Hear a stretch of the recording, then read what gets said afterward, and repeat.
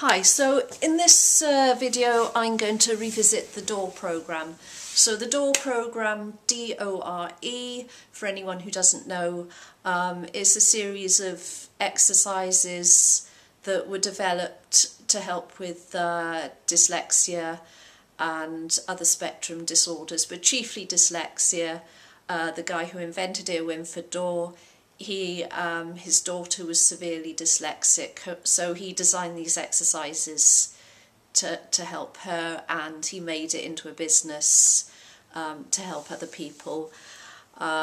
So there used to be a lot of these exercises on YouTube. In fact, there was a whole list of them. I think they've come down now because the business has changed hands.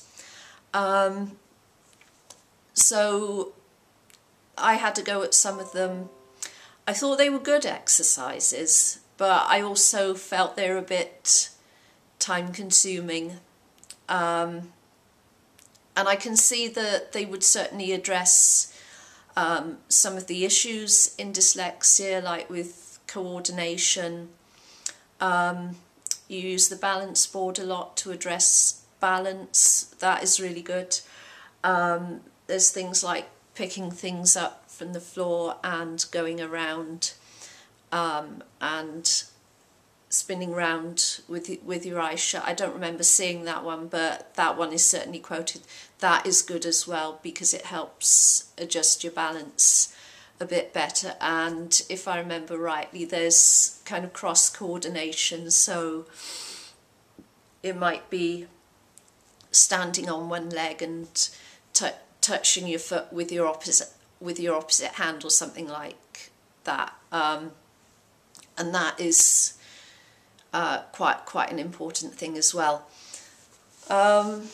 So sadly they're not up there anymore.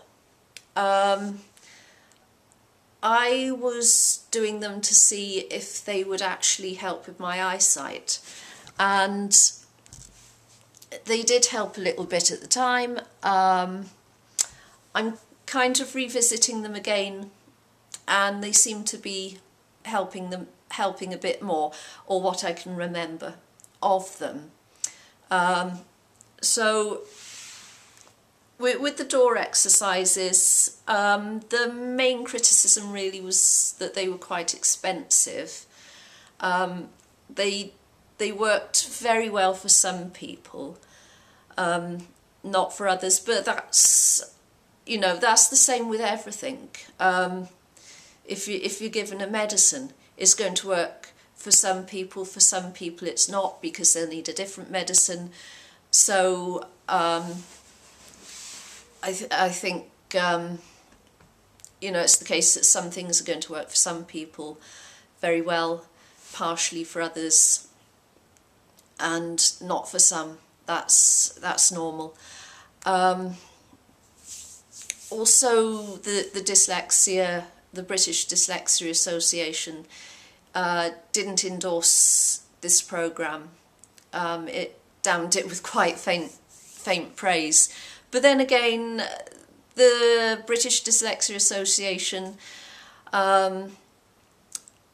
it doesn't endorse coloured overlays or glasses that help some people with dyslexia. And again, it kind of damns them with faint praise. So that's what I found with the British Dyslexia Association. It's not that they're against it per se. They'll say things like, well, some people feel these things help them, and that's that. So that's kind of their stance on a lot of things anyway. So with dyslexia, it does seem that everybody has a part of the elephant. If you've ever heard of Kipling's poem The Six Blind Men and the Elephant, they all touch a bit of different part of the elephant, and they think that the part that they've touched is the whole elephant. Like one grabs hold of the tail and says, oh, it's like a rope. The elephant is like a rope. Another one grabs hold of the leg and said, oh, the elephant is very like a tree. And, you know, they all got their different part that they touch. So they all argue with each other about what the elephant is like. And they're all a little bit right. But because they can't see the whole, they're completely wrong. And I think dyslexia is a bit like that because we don't actually have the whole picture.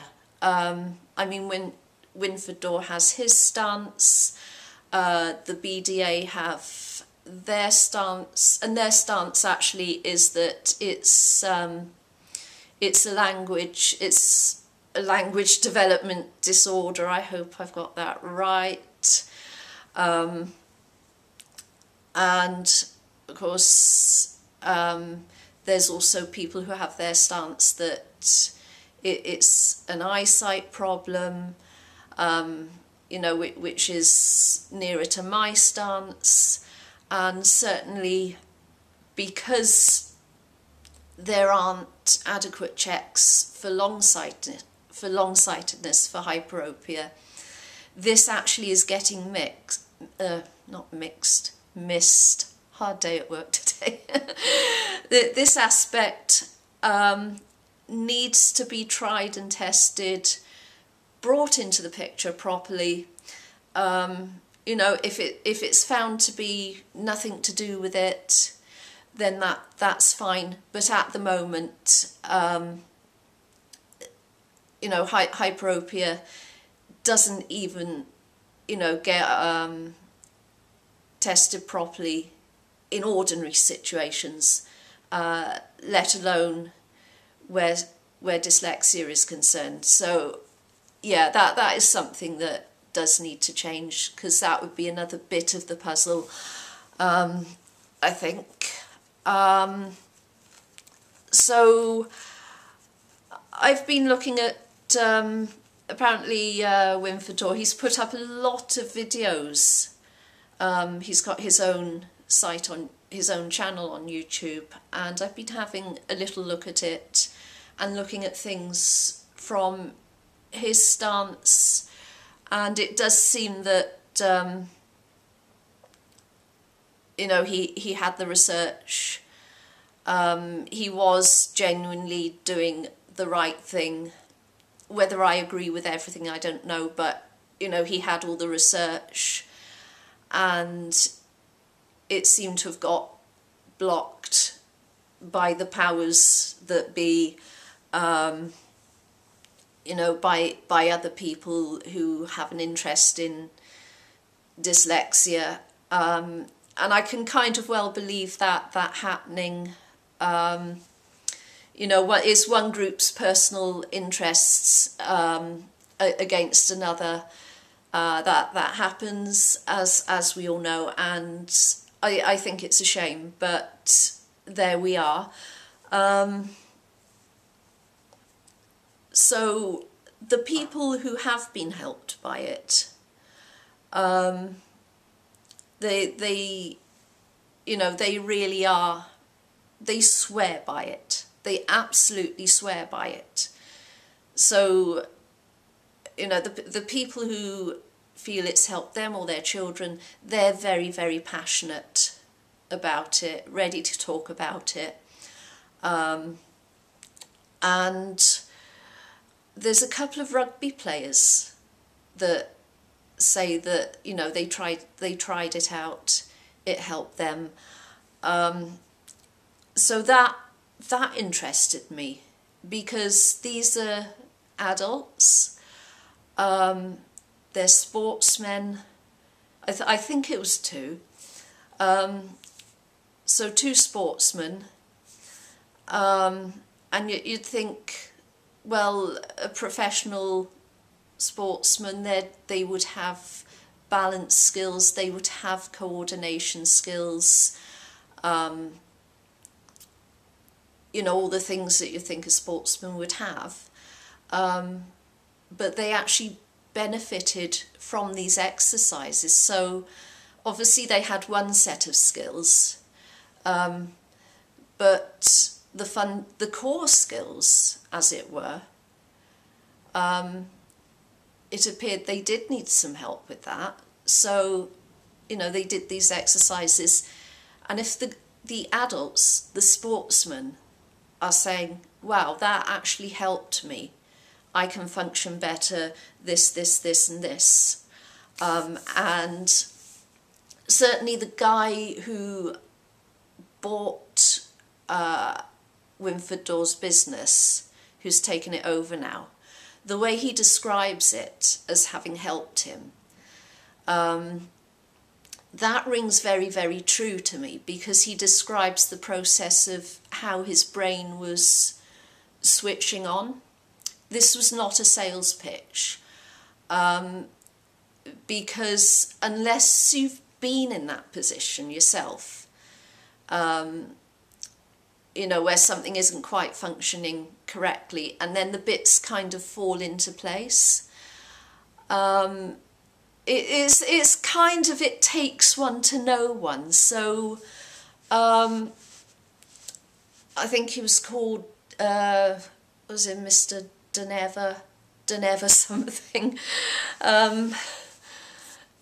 but the way he described it, a personal aspect, and most sort of general testimonials, if you're trying to do a sales pitch, is like, you know, they'll use very general terms.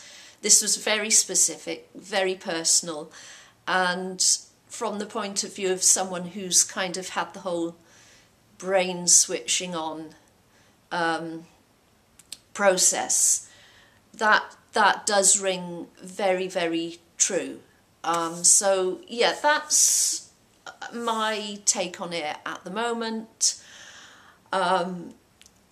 I've got another video I'd like to upload about this soon, looking at someone's critique of Winford Dore. So yeah.